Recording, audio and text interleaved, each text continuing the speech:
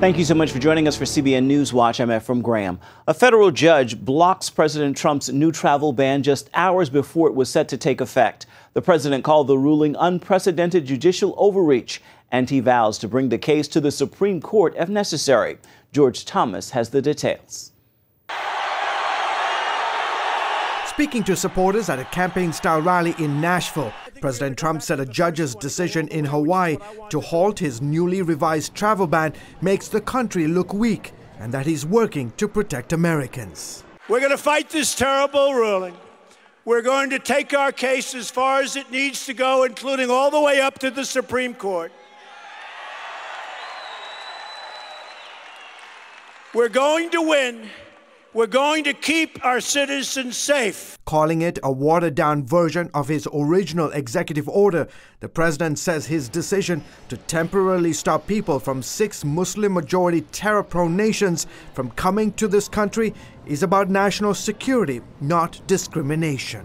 The best way to keep foreign terrorists, or as some people would say in certain instances, radical Islamic terrorists, from attacking our country is to stop them from entering our country in the first place. But the judge disagreed, saying the new ban discriminates on the basis of nationality and religion, and cited, among other examples, President Trump's January 27th interview with CBN's David Brody, in which he discussed the need to protect Christians in the Middle East. Do you know, if you were a Christian in Syria, it was impossible, at least very tough to get into the United States.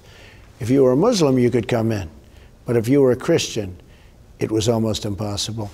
And the reason that was so unfair is that everybody was persecuted, in all fairness, but they were chopping off the heads of everybody, but more so the Christians.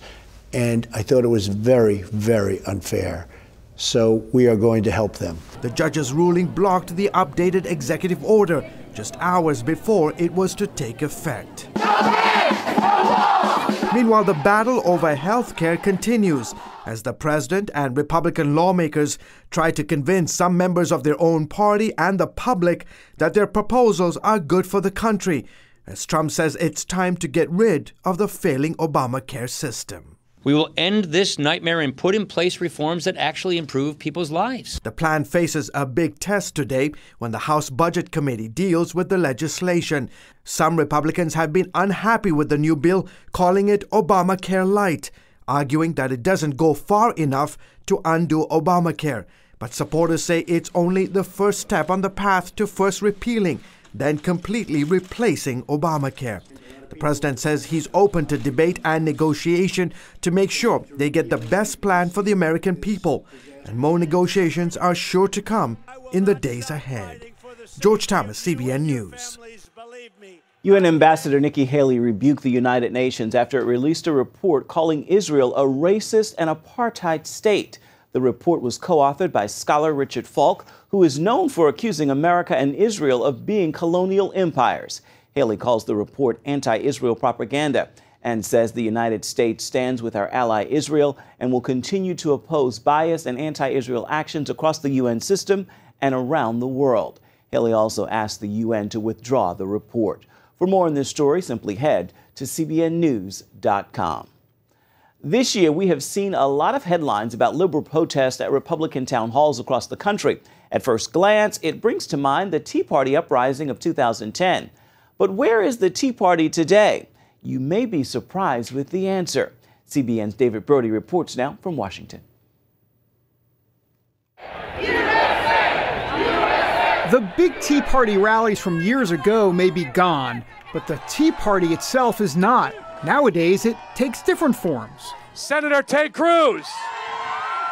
This week on Capitol Hill, hundreds of Tea Party patriots came to Washington to partner with Tea Party lawmakers. They're not happy with Republican leaders as they push Congress to make sure the GOP's Obamacare repeal and replace plan gets done the way they think it should. If Republicans take this opportunity and blow it, we will rightly be considered a laughingstock. The leadership in the House is weak-kneed, and they are afraid They are afraid to lead with freedom and capitalism, so they're giving you something that's half as much as Obamacare, but doesn't fix the problems. The Tea Party transition over the years has three different components. First of all, most Tea Party groups are trying to affect change at the local level. The second component is happening right here in Washington, where the Tea Party stars of 2010 are now the national political players on the scene right here in D.C. Senators like Ted Cruz, Rand Paul, Marco Rubio, and Mike Lee were all powered into office by the Tea Party movement, and Donald Trump's outsider drain the swamp image played well with Tea Partiers too. Heritage Foundation President Jim DeMint is a card-carrying member of the original Tea Party. The two Republicans who came closest to winning the presidency were Cruz and Trump. DeMint sees a third and final component to the Tea Party's new appearance nowadays. They're looking a lot more like pro-Trump events. He's my man. Cloaked in good old-fashioned patriotism. They're now called Spirit of America rallies, and they're popping up all over America with a message. The Tea Party will not be silenced. We are that voice, we are that silent majority, and we support Donald Trump. The Trump voters, a lot of those were Tea Party voters, evangelicals, and they were new kind of Tea Party people coming out of blue-collar, Iron Belt America, union workers who were just tired of the baloney that Washington was giving them, and they thought maybe Trump had the power to kick down some doors and make government work for them. The Tea Party's door-kicking days are not over at all, but the headlines today are all about those liberal protests at GOP Town Hall.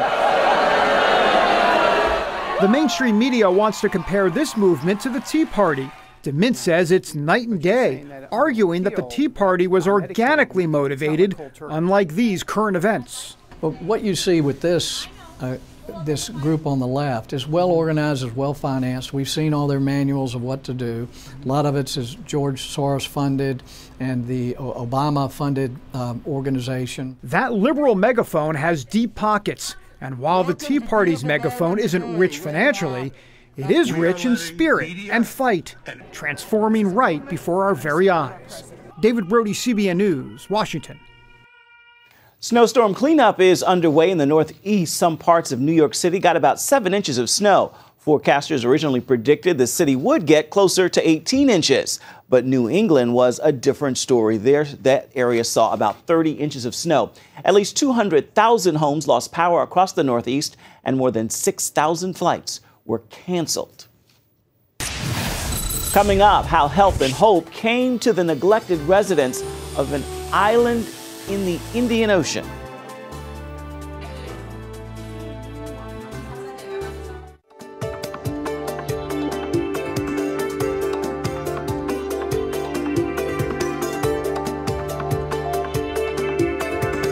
Turning now to Iraq, the battle to drive ISIS from western Mosul continues, and now Iraqi and U.S. coalition forces say they have the terror group surrounded. There's no way in or out of Iraq's second largest city. 50,000 people have fled Mosul in the past month. 750,000 remain, and ISIS fighters are using many of them as human shields. Those who have escaped the clutches of the Islamic State say the group withheld food from them like sugar, rice, and cooking oil. So raises the question, will Islamic State terror disappear once ISIS is driven from Iraq and Syria? Recently discovered documents reveal ISIS plans to resume suicide bombings in Iraq. They also pledged to activate jihadist terror cells in the West. Thousands of Bangladeshi Muslims are leaving behind Allah and choosing Jesus. Bangladesh is the fourth largest Muslim nation in the entire world. Close to 20,000 Muslims have converted to Christianity in the last 2 years. Sources on the ground say people are converting so quickly, one day it could become a Christian nation. CBN News recently spoke to Jim Jacobson from Christian Freedom International to talk more about the situation. Bangladesh is on the path to becoming a Christian nation in our lifetime, because you see it growing, house churches where one pastor is pastoring 5 or 6 churches. A pastor colleague who used to be a police officer told me that in the Hill Tribe areas, that over the past 2 years, some 20,000 Muslims have converted to Christianity. And that's just one example, one story, one testimony. And so something is going on, and it's like a wildfire. Jacobson added many Muslim converts face violent persecution and rejection from their families, but say they refuse to give up their new faith. Christian missionaries travel to the far corners of the world to spread the gospel. Many places are simply dots on the map that can be virtually inaccessible. But some places that used to take weeks or months to reach are now just an airplane ride away. That is, if you have a place to land. David Mims shows us how one Indonesian tribe made that happen and the Christian aviation group that came to visit. Missionaries came to the village of Mokadoma in Papua, Indonesia, with a goal. Our goal here is to plant a church that can reach out and reach the rest of the Wano people. But first, they needed to get the Wano missionaries there. And to do that, they needed an airstrip. It took them years, working mostly with shovels and sticks and backbreaking labor. 2 years of work to get this thing done, and to see the plane circling by the first time, it's just surreal. It's just like it's happening, and he comes in and lands, and you just feel the emotions. You know, it's so cool to have an airplane land, touch the ground.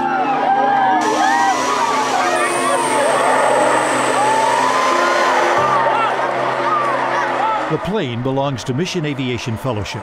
MAF serves people living in isolated areas where transportation or communication is difficult. They enable the work of some 1,500 churches, healthcare organizations, relief agencies, and mission groups. They deliver Bible translation teams. We're here to celebrate the finishing of the complete Bible in the Hoopla language. So this is it. This is exciting stuff for us. We've been partnering with the missionaries that have been working to translate this thing for years and years and years. And so it's just great to be able to come and join them in the celebration. They fly mercy missions. This is Mika. He was climbing in some trees yesterday with some other kids, and he fell, and a branch impaled his abdomen. A man that was there finally noticed him and pulled that branch off and ran to our house, and we could feel this piece of wood in there, you know, really like an inch and a half long, really clear, just above where it had gone in. A frantic call for help was placed by shortwave radio to MAF. Lord, we just pray that the infection hasn't set in and that doctor can quickly take care of the issues and he and the family can come back here quickly. We put these things in your hands, in your name. Amen. Mika and his family were flown to a hospital where doctors found that the wood had pierced both small intestine walls. He was rushed to surgery. In less than a week, Mika had recovered enough to be flown home. We were really thankful because if that wood stayed in there any longer, it could cause infection. Even another day or two could have made things much worse. Remember that airstrip we talked about earlier? Well, it's used to fly newly trained Wano missionaries to other parts of the island to share the word. These are my two good friends, Dugiru and Liku, and they're from our home village of Mokandama, and they've become mature in their faith, and now they're down here in the lowlands in Iratoi, sharing the teaching, the good news to some of their relatives that live down here. Each year, MAF US serves more than 600 nonprofits, local government, and mission organizations all over the world.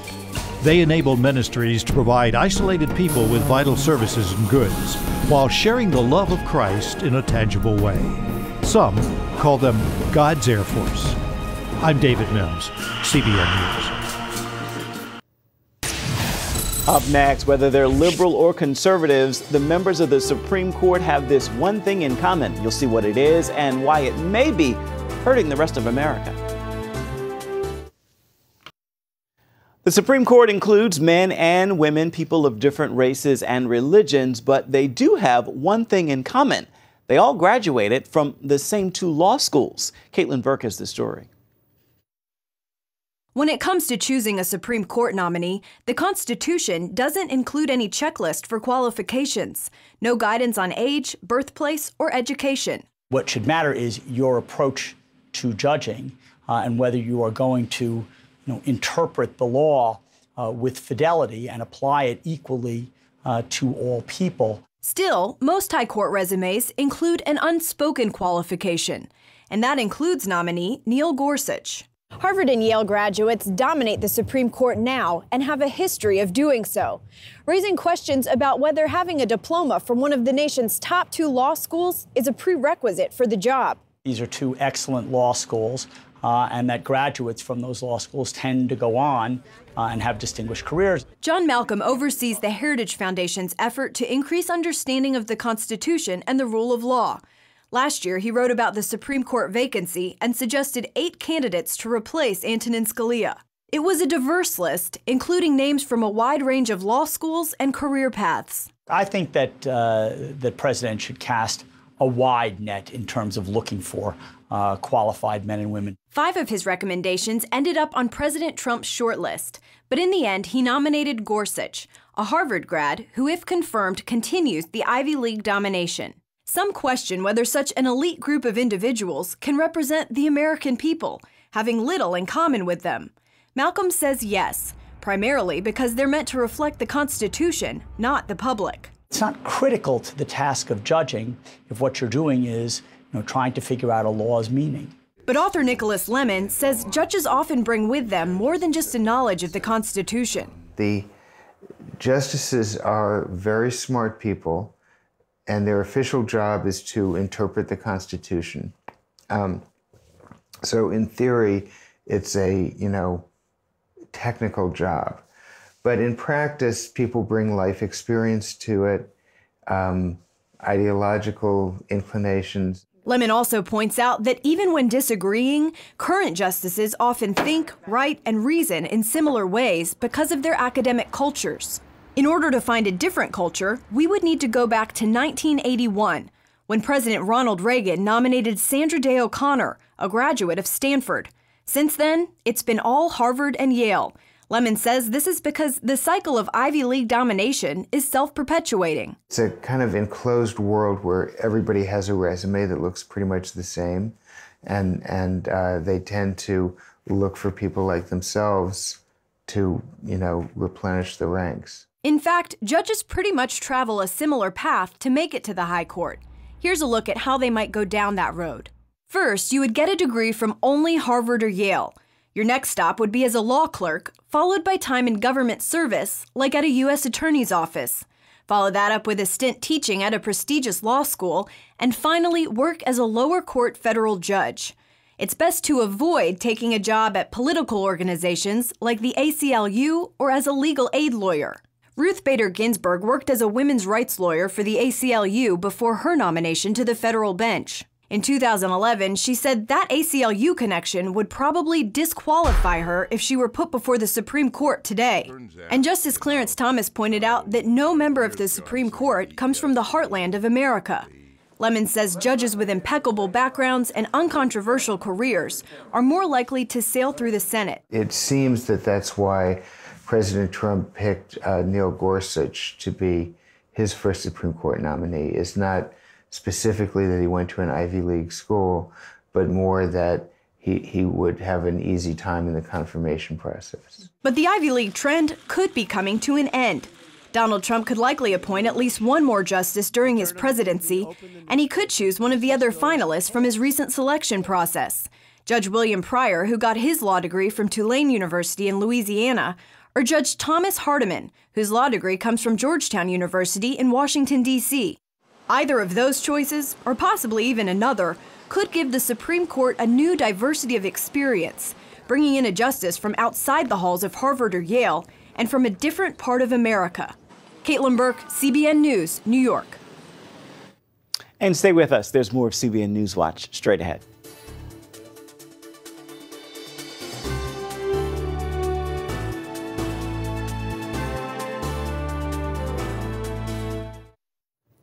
Time now for your Thursday Thankful, and today I hope you will join me in this prayer of gratitude. Father, I thank you for the giants in my life. I realize they are not here to destroy me. You have created me to overcome the giants. Remember, with God, you are greater than any mountain or giant, visible or invisible. With that word, make this a thankful Thursday. That will wrap it up for this edition of CBN NewsWatch. Remember, you can find more of our exclusive coverage of the issues you care most about always at cbnnews.com. And we would love to hear what you think about the stories you've seen here today. You can do that first by emailing newswatch@cbn.com. You can also reach out to us on Facebook, Twitter, and Instagram.